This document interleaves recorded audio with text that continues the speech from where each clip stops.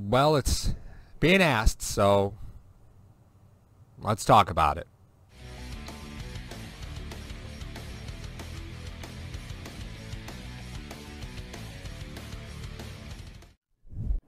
Hello, fellow Bills fans. Sean Rogers, Realtor and lead of the Mr. Rogers Homes team. Did you know that real estate is one of the best ways to build wealth, and right now is one of the best times to own an investment property in Arizona? Please reach out to me. I'd be more than happy to answer any of your questions so we can take the next step to your financial freedom here in the Valley of the Sun, utilizing real estate. As always, God bless America and go Buffalo!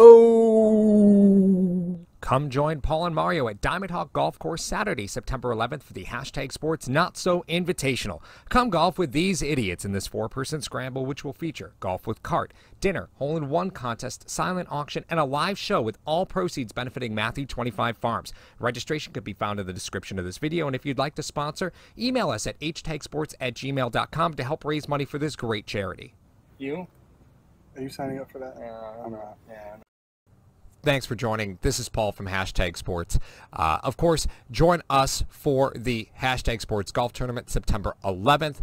All money is going to Matthew 25 Farms, a phenomenal cause that donates nearly all its produce to local food shelters and food banks. So thank you again for supporting them. Come join us for dinner, a party afterwards. If you're not in for golf, there is a dinner package available. Registrations and the link below. Mario and I also have t-shirts, believe it or not. They will be coming and making their appearance back here soon. But let's get to the topic at hand. And again, thank you to those who are subscribed. If you're not, click that subscribe button, click that like button. And of course, leave a comment. We really do read every single comment and try to respond to everybody. So it's finally happening where we have to talk about this, right? And we've avoided, and the title of this video I think kind of says it all, we've avoided this topic here at Hashtag Sports for quite some time. And there's a very specific reason for that. And that is, one, it is incredibly polarizing. And two, there's a lot of variables at play that are almost impossible to project how they're going to play out. And because of that, I don't want to feel like we're alienating any population. I don't want to make it feel like we're pushing any sort of agenda. And because of that, we've avoided the topic of what C-19 was going to do to the NFL. Specifically your team that you love and you know, what takes up a vast majority of your time. The NFL has done a phenomenal job of taking a sport that only lasts 17 weeks and turning it into a 52-week spectacle. They really have. There's only a couple months out of the year where something isn't going on, which is kind of amazing when you think about it. It's actually kind of impressive, to be perfectly honest with you. And we're getting to a point now where the season's about to start, things are about to get real, and we have to talk about how this team is approaching vaccinations with players, how the media is responding to it, how the players are responding to it, and ultimately what's important. So let's kind of start with where we are right now. Right now, the team is said to be right around an 80% vaccination rate. Now, mind you, there's 80 players on the roster. So that means 16 players are unvaccinated to get you to 80%, right around that time period. And I think a lot of people know who some of those players are just by recent events. And I think it's very clear to see that the rules are different for one versus another. Now, whether that's fair or whether it's not is not for us to decide. We can complain about it all day long, and in some cases justly so. But whether it's right or not, I'm sure will be legal battle for years to come. The NFL is setting rules that could be seen as discriminatory, and it is something that could be a legal battle in the future. Players' choice versus punishment, fines, things of that nature. And really what the NFL's goal is right now is to try and fine players into submission. Look at every opportunity they can to make sure that player safety is there, but also find the players who are not following the rules, of which an unvaccinated player clearly has more to follow than a vaccinated player. The time frame for return, significantly different for a vaccinated player versus an unvaccinated player. And while there are medical guidelines that are supposed to be guiding these policies, I think it's very easy to look at and say this doesn't feel necessarily fair. And people are going to feel a variety of different ways about that. And again, we're not giving you any opinion, we're just giving you observation. But here's why I say this is the one and only time we're going to talk about this. The rules aren't the same. And the NFL is willing to take the chance that they will be in legal battles for the next X amount of years over this versus having games postponed and canceled that ultimately damage revenue. Let's be honest. The NFL has done a phenomenal job of becoming a round-the-clock sport. From a sport that only happens for a few months out of the year into a daily spectacle, the NFL has really turned themselves into a circus, and one that we all watch, us included. You're watching this video because you're part of that circus, right? We want to see how all this plays out. We have our popcorn ready. We're watching how this all plays out. Whether or not we agree with it or not is completely personal. And while our reasons for that might be justified to us, the NFL is basically a group of 32 teams managing 53 players independently. And those teams can manage those players how they want, just as long as they fall within the guidelines of NFL policy.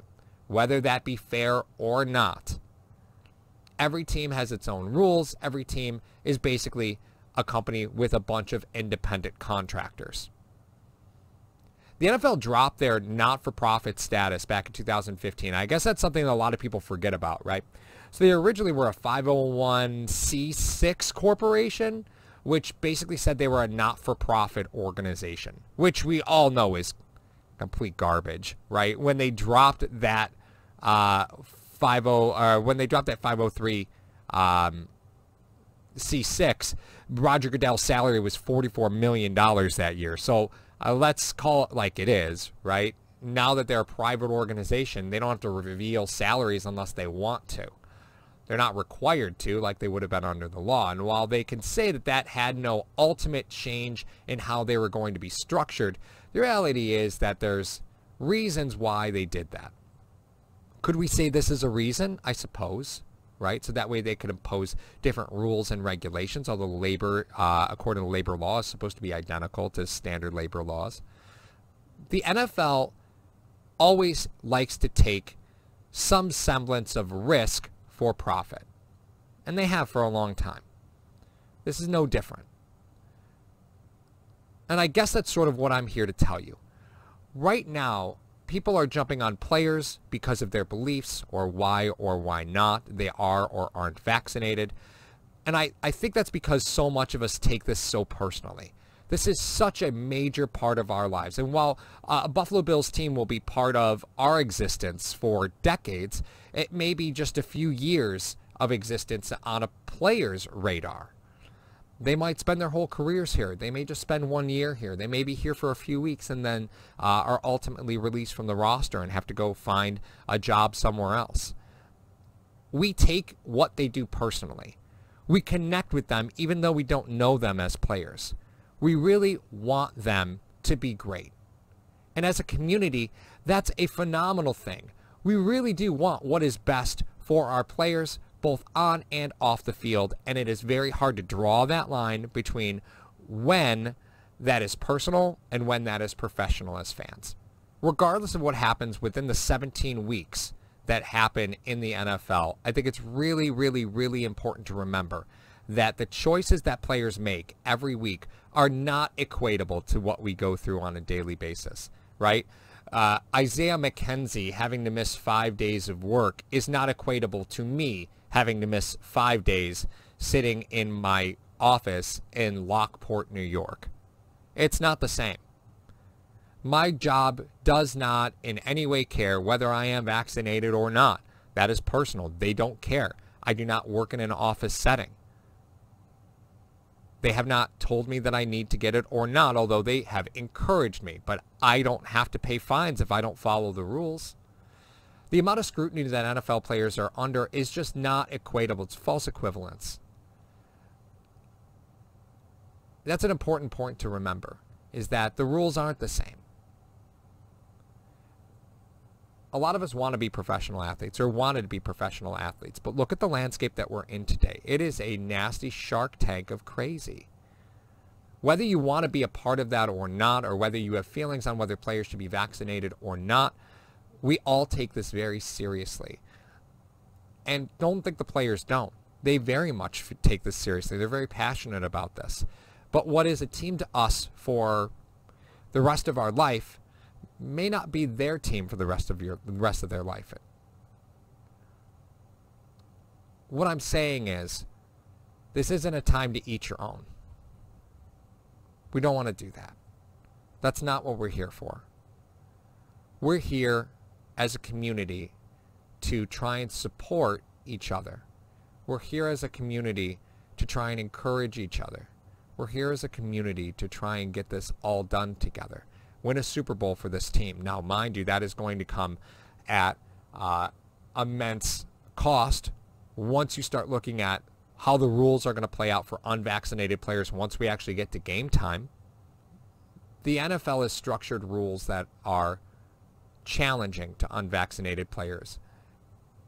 And the rules for vaccinated players are a little bit different. All that is choice. And a lot of people will say, well, just get vaccinated, then you don't have to worry about that stuff. For other people, that decision is bigger than that. And while I cannot relate, I respect and understand that everybody gets a choice.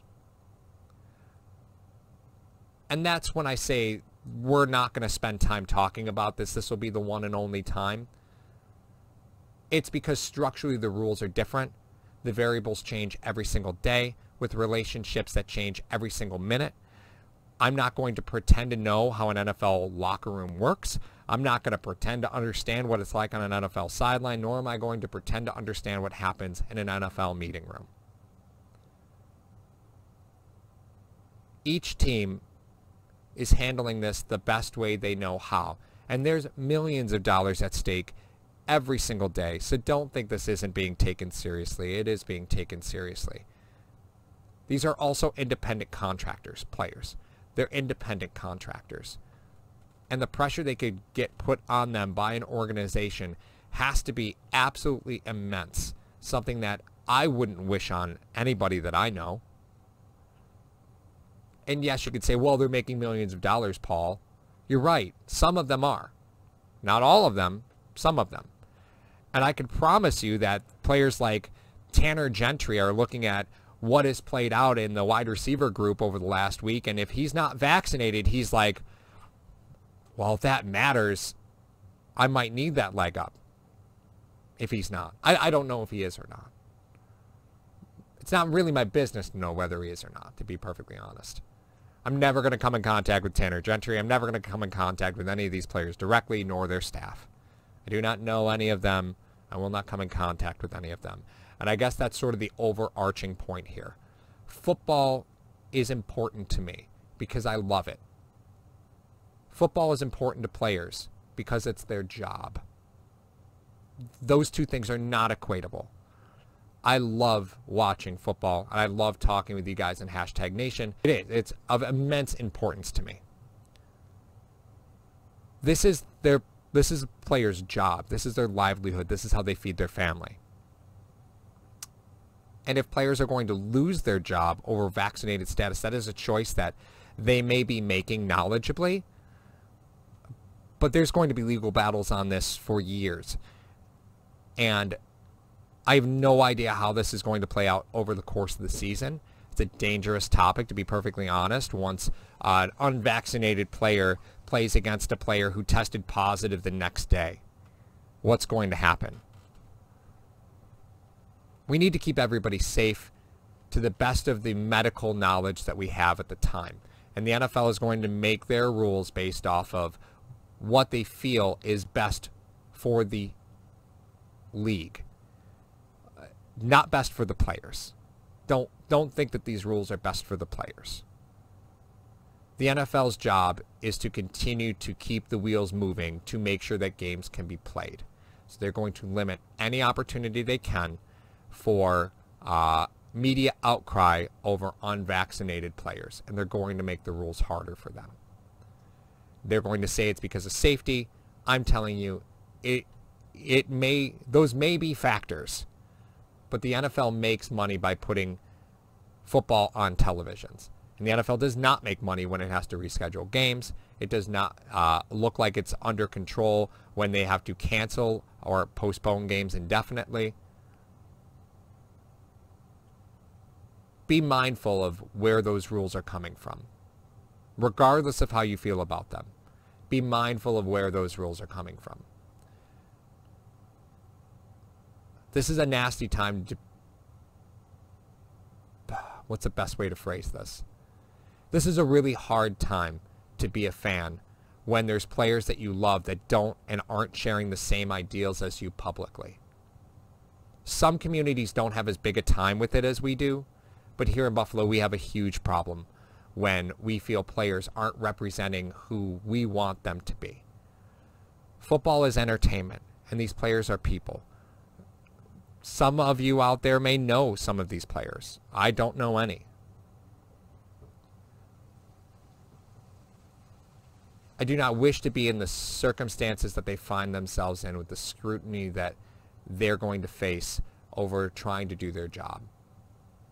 I wish all the players on the Buffalo Bills the best of luck. I really hope that the team and the organization and the players find the best way to navigate the rules that are set out by the league.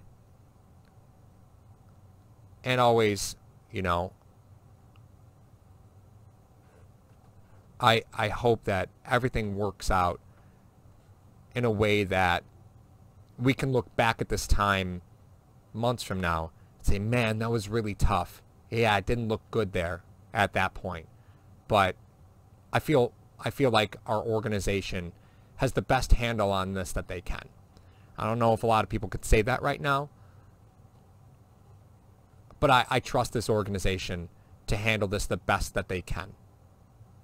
And put a winning football team out there, win some football games, and we can all celebrate at a Super Bowl championship parade at the end of it. That's what I'm hoping. There's not much for us to talk about here anymore when it comes to this. And the entire reason that I say that is because we here aren't going to project personal opinion into a situation. It's not what we do. It's not what Mario and I do. It's not what Joe is going to do. It's not what Mike and Tommy are going to do. We're all on the same page there. Football is an incredible experience. We love it, and we love hanging with you guys and partying with you guys and talking about the Bills. But that topic we're just not really going to delve into until we get better understanding of the rules, how it'll be enforced, what those relationships are like. And that's going to be the stuff that we talk about. We're not going to talk about independent players and their decisions and why they're making decisions. We're not going to do that. The reporters can ask those questions inside the press conferences. I think a lot of that is because they need to understand whether players' spots on rosters are actually in jeopardy over vaccination status. I think that's a fair question. I know it's going to come in mass, and I know people made a big deal on Twitter over, questions being asked in a press conference. I don't envy in any way journalists who have to cover this team and having to ask those questions, but there's a reason for them, and I'm willing to be patient and find out what those are. But the one thing I'm not patient for is to get to some football that actually matters. I think we can all get there, and I hope you guys understand what we're trying to portray here and what we're trying to say. From all of us here at Hashtag Sports, we love you guys. We'll talk to you soon.